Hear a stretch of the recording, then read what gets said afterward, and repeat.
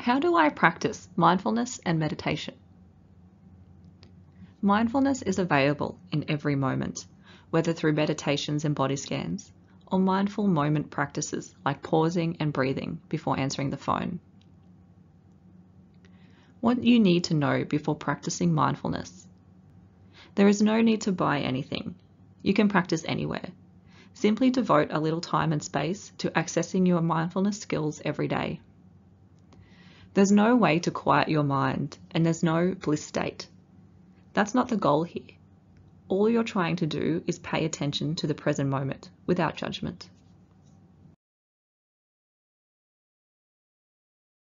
Your mind will wander. As you practice paying attention to what's going on in your body and mind at the present moment, you'll find that many thoughts arise. Your mind might drift to something that happened yesterday or to your to-do list.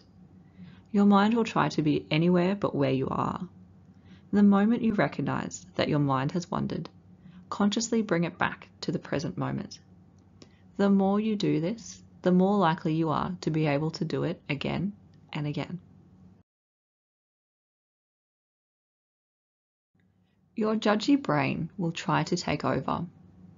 The second part of the puzzle is the without judgment part.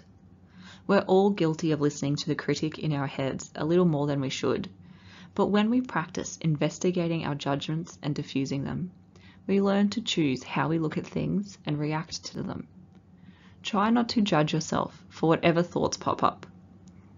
Notice judgments arise, make a mental note of them, and let them pass, recognizing the sensations they might leave in your body and letting those pass as well. Our minds are wired to get carried away in thought.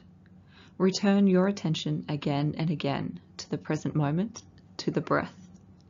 The sensation of the breath is used as an anchor to the present moment. Every time we return to the breath, we reinforce our ability to do it again.